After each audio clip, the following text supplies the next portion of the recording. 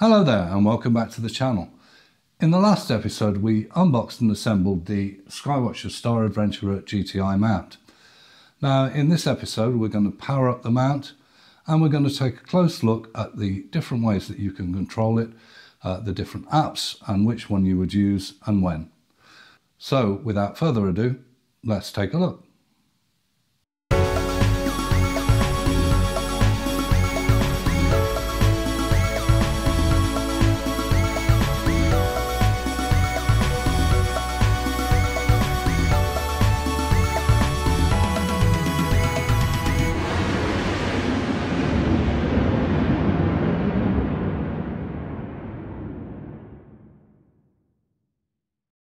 Okay, so first up, let's have a look at option 1 for powering up this mount, which is to use batteries.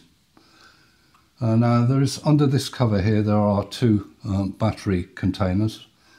Basically, I would take this off first, this little cover over the poloscope, because if you don't, it will definitely fall off. And watch this little screw, because unfortunately, it's not captive, so it's a horrible little thing, it will just fall. So I'll just take those out. Then we just ease this off gently. There we go. Just pull it out. Put that down there. So then we have these two battery compartments. They each take 4 AA size batteries.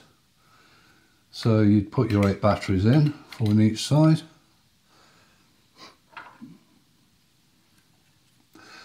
And this thing is a little bit fiddly actually, but then we've got to try and get this back on. And there are some little, 3 little nibs, one on each end and one in the middle that just hold it in place. Yeah, I just heard it click into place there.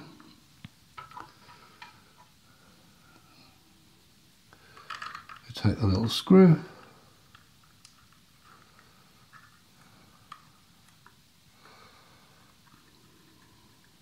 That's it. And we can just put the poloscope cover back on. Just clips on. And that's it. So that's option 1, which is to use batteries.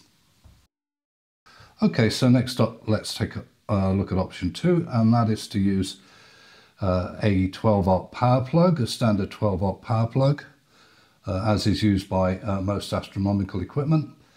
It's a 5.5mm outer diameter and 2.1mm inner diameter plug with a positive center connection. So in other words, the little pin is positive. Okay, and that just goes into this power socket here.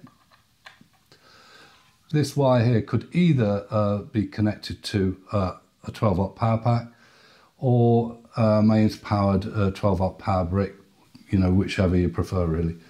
So I'm going to use this EcoFlow power pack to power up this mount.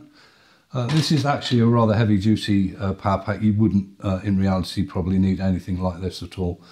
I just happen to have it because I use it for a much more heavy duty setup that requires a lot of power. But anyway, you can get much smaller versions of this, but something like this is actually really useful because it does allow you to power up all sorts of different bits of equipment. So it's not just for the mount. It will enable you to power up your computer and your cameras and all this kind of stuff. So I'm just going to plug that in a minute. And we just put that in there. So next thing I'm going to do, I'm going to show you how to connect a physical hand controller to this. Now the mount doesn't come with a hand controller and you actually don't need one. There is an app you can use with your phone or tablet which allows you to connect via Wi-Fi to the mount, and for most people that is going to be a better solution. I suppose the benefits of the hand controller is that it is effectively a self-contained computer. It's got a large object catalogue, you can enter coordinates manually. And it also has things like a star align routine. The other benefit of it is that it's obviously quite tactile. It's got nice big buttons. It's good to use if you're out somewhere in the cold with gloves on, then it's a lot easier than trying to use a phone. It doesn't rely on Wi-Fi, it's hardwired, so it's more responsive. It's just a good thing, particularly if you have just a DSLR, a telephoto lens, and you're doing Milky Way photography, that kind of thing. Then maybe the hand controller is actually much more convenient, much more straightforward. However, it's a pretty expensive thing, so you don't really want to be buying that unless you need it. Anyway, we're going to now take a look at a hand controller, how to do the basic setup, and how you can kind of steer the mount with it. Just basic stuff, really. Here's the hand controller. It's a Synscan hand controller. And what I'm going to do is I'm just going to plug the cable in from the hand control, which is this one here. Plug that into the mount. Then we power up.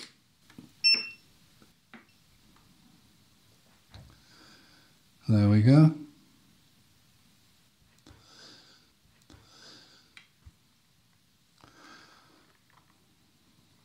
So I'll just show you how you set this up. You just hit enter. And it'll give you the normal warning about looking at the sun. Hit enter to move forward if you want to. Then you put your longitude and latitude in. I'll just make something up. I'll just keep it simple for the moment.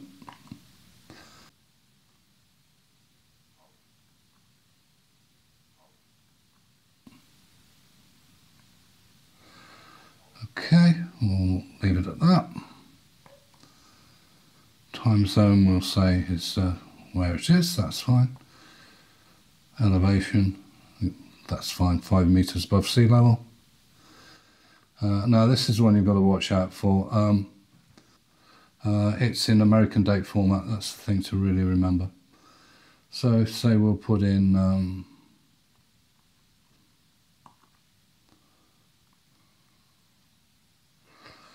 and better get the year right, I suppose.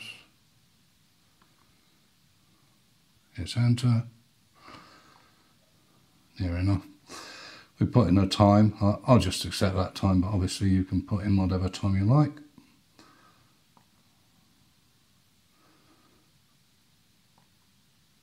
Daylight saving. Go to the arrows at the bottom.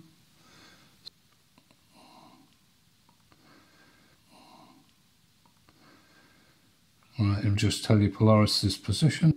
Actually, you probably really don't need that, but that's when you were doing polar alignment the old-fashioned way. Another bit of Polaris information. Now, this is where you would begin your star alignment. I can't obviously do that because it's daylight, but if I wanted to do a star alignment, this would be where I would select 1 for yes.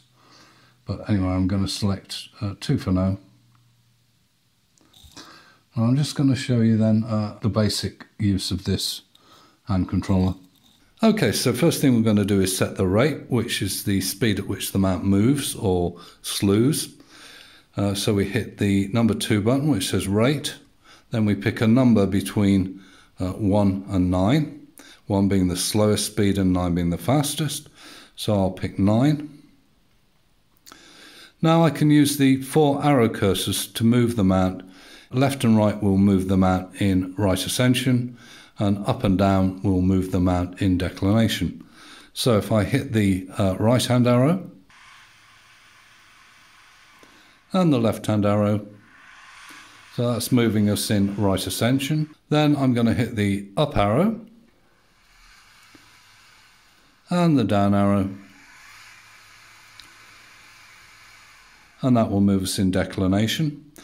Now, just to show you, if I select, say, let's move from rate 9 to rate 6, so I hit the rate button, then I hit the 6 button. Now, if I repeat that, so I hit the right arrow. Now, as you can see, it's moving very slowly, but it's still moving. If I hit the left button, and up, and down. And you can go right down to speed 1, which is incredibly slow. So you do speeds 1 and 2 mainly for very fine adjustment and framing. If you've got a target in shot and you want to just tweak it a little bit, that's what you would use those buttons for. Anyway, that gives you the basic setup for the Synscan hand controller. and just how to navigate the actual telescope manually using that. So next up, we're going to see how we connect them out to Wi-Fi, and we're going to take a look at the Synscan Pro app that you can use on your phone or tablet. Now this app is quite similar actually to the hand controller, but it does have one or two extra features.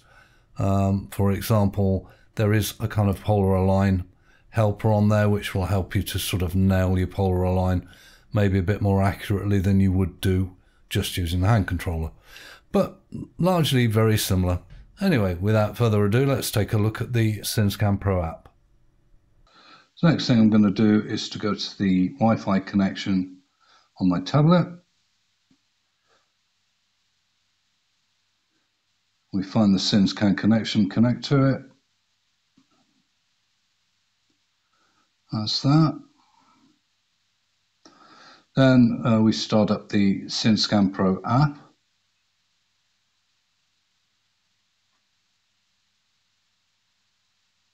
Going to allow again, just give it the permissions it needs.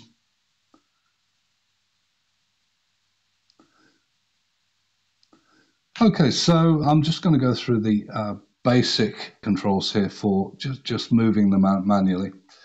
First thing, obviously, I think we need to do is there's a connect button up here, so we'll press that. Okay, we're in Equatorial mode, which is where we want to be. Right, yes, at the bottom of the screen we have a set of direction arrows. A little bit different to a hand controller, this, because you've actually got 8 arrows instead of the normal 4. Normally you can sort of just go, there's a left and a right and an up and a down. This appears to be able to go in diagonal directions as well. Now, the next thing is the speed controller. So at the moment, if you look at the little rectangle in the middle, it's giving us 5. Now, by using the little arrows at the top left and right of the cursors, we can increase that speed. So 9 is your maximum slew speed. So I'm just going to hit some of these buttons now, and we can watch what happens.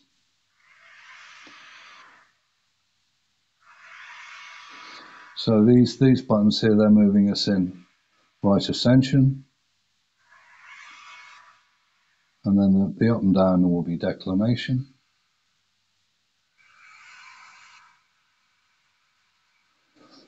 And then, as I say, quite helpfully, you can go diagonally as well. So it's moving in both axes simultaneously, which is a pretty cool thing, actually. Of course, we can reduce the speed. So if I go down to, say, 7, it's a bit slower, 6, and as you can see, it's getting a lot slower now, 5. And by the time you get down to 1, that will be really slow, which allows you to make real micro adjustments to where you're pointing. So really, that's how you connect the Synscan app on your phone or tablet, and that's just giving you the basics of how you can maneuver the telescope. Okay, so the final method of connection we're going to look at today is the EQ mod method. Now, EQ mod is a protocol that various pieces of software can use to communicate with astronomical mounts. And today I'm going to show you EQ mod in conjunction with an Asiair. So now we're going to look at a third way of connecting to this mount, and this time we're going to use an EQ mod cable.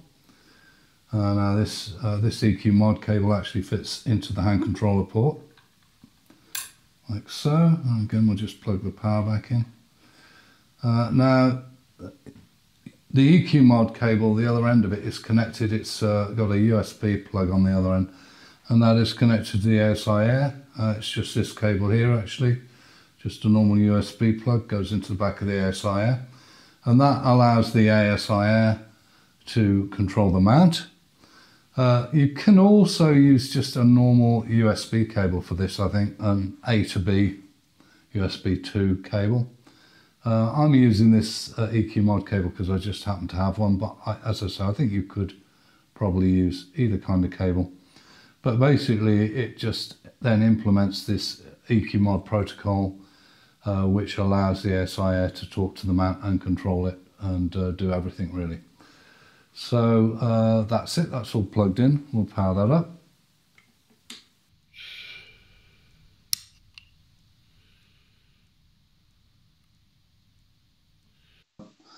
Next thing I'm going to do is to try and connect to it. So we go into the Wi-Fi settings. There we are, we've got the Asiair comes up in the list, we connect to that. That's connected. We open the Asiair app.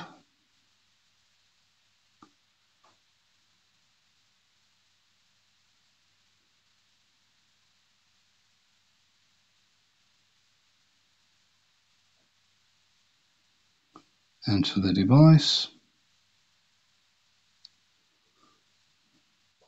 Okay, and this is telling us what we've got connected. So for the mount, we selected EQ mod mount, as that's the protocol we're going to use to communicate with the mount. And then we put in the focal lengths of our main and guide scopes. We've got the main camera, guide camera, and we've got the autofocuser as well, the AF. Okay, now we press enter.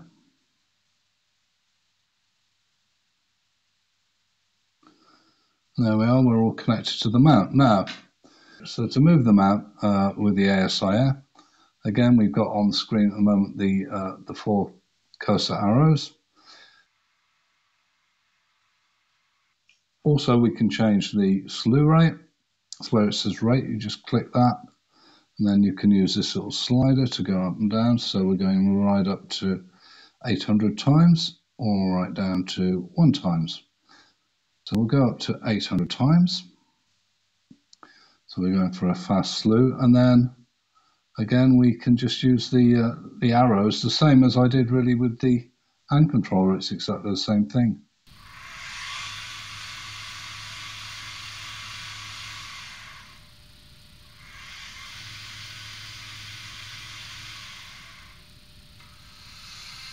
Exactly the same thing.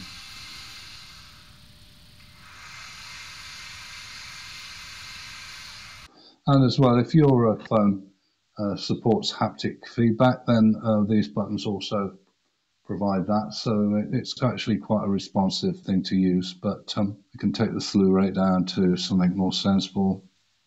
I don't know, we might say, let's try 128 times. And as you can see, it's moving, but it's now moving very slowly.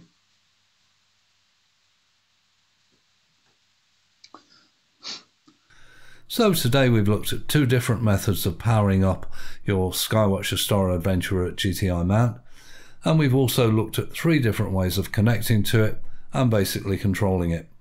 There are other ways of controlling it. For example, you can connect a laptop to it using a USB cable, an EQ mod cable, or again using Wi-Fi. And once you've done that, you can then use programs like Nina or Sequence Generator Pro or Stellarium to control it. Anyway, really the next thing we need to do is to use the mount at night when we've got some clear skies. At the moment that's a bit of a problem. The clear skies are pretty hard to come by. But as soon as I get a decent clear night, then I will record a video on the more in-depth use of this mount. In the meantime, the next video I'm going to make will be to do with telescopes. We'll be looking at the different types of telescopes that are available, and we'll also take a deeper look at the William Optics GT71 that we're using with this rig. Anyway, I hope you enjoyed this and found it useful, and if you did, then perhaps you'll consider subscribing. It'd be great to have you on board. If you've got any questions or suggestions, then please put them in the comments. So, I hope to see you again soon. Bye for now.